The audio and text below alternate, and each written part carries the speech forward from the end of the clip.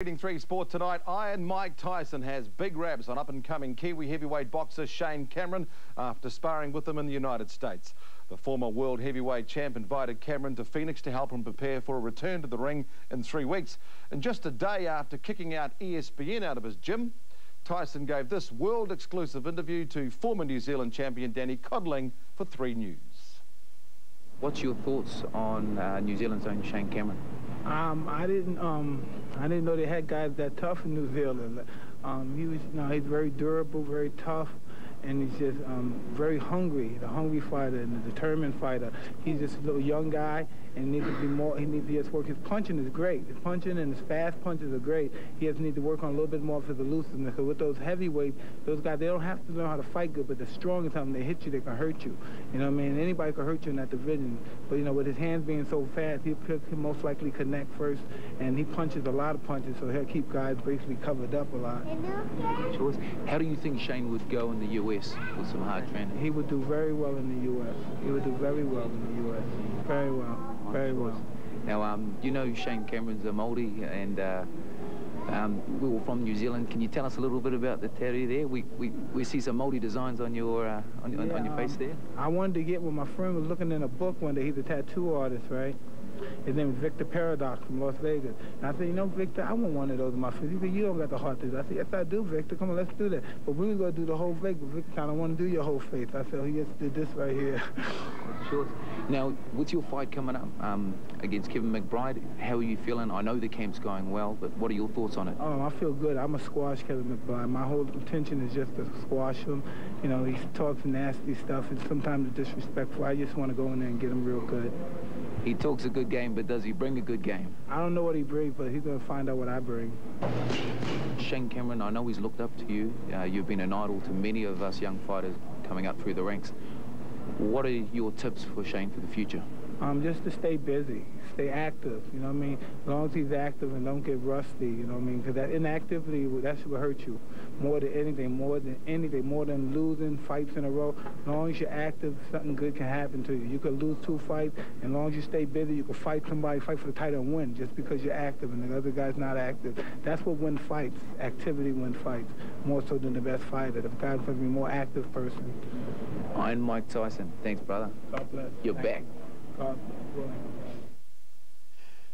Yes, Iron Mike talking to Danny Codling there. Now, Shane Cameron jumped at the chance to spar with the former undisputed heavyweight champion of the world, once feared for his explosive power. But the Mountain Warrior and Australasian heavyweight champ also has an upcoming fight in July for the IBF Pan-Pacific title on TV3. And as Scott Campbell reports, his training is earning himself a reputation. When Mike Tyson enters the ring on June the 11th for his comeback fight against Irishman Kevin McBride, he'll not only be wearing a Māori moko, but also some bumps and bruises courtesy of New Zealand. For me, getting in the ring with Mike, it was a scary moment when we first got in there, but once we started throwing shots, it was just like well, I've never held a spar like that before in my life, but you know, it was great. You know, I've done 8 rounds with him now, and I'm looking forward to doing a few more before I head home. But because Tyson fights in 3 weeks, those sparring sessions are off limits to the media. 3 News has learnt, though, that yesterday's 6-round session was called off early when a Cameron uppercut caught the former world heavyweight champ flush on the chin. He wasn't holding back, so I wasn't holding back either, so we got some good rounds, and, you know, as I say, very explosive rounds. I've never experienced that in my life. When Mike steps into the ring, you can see him switch. It's his office, and he has such a ring presence, you know, that watching him stalk in the corner, both Shane and I, it definitely was something to be astounded by. But the admiration is mutual. Tyson's trainer, former world champion Jeff Fennick, says Cameron could go all the way. I think that if he's managed properly and put in the right fights at the right time, that this kid could go all the way to the top. Fennick had heard of Cameron from friends in Australia and invited the New Zealand champ to spar with Iron Mike in Phoenix. I'm positive of one thing, with the sparring that Shane's given Mike in this last week, that Mike will be more than successful in his next fight. And it's also the perfect preparation for Cameron, who fights for the IBF Pan-Pacific title in July. A win against Roger Eisenready would see the Mountain Warrior jump into the top 20 rankings. For me, it's a great confidence booster, you know, to be in the ring with Mike, you know, and you know, I thought I did pretty good against him as well, you know, so it makes me feel better in my mind when I'm coming up against more experienced fighters. So I think it's a great confidence booster, and it's just gonna help me get to the top.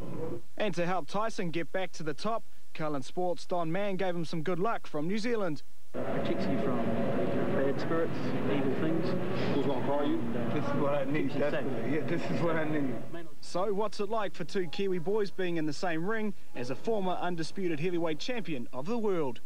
It's a dream come true for me to get in the ring and spar the likes of Mike Tyson, so very honouring to do so. It's absolutely surreal, you know. I mean, there's a certain aura about Mike, and he's still got it when he walks into the room, you know, everyone's, well, there's Mike Tyson. But according to Tyson and his team, in a couple of years it could be, whoa, there's Shane Cameron. Scott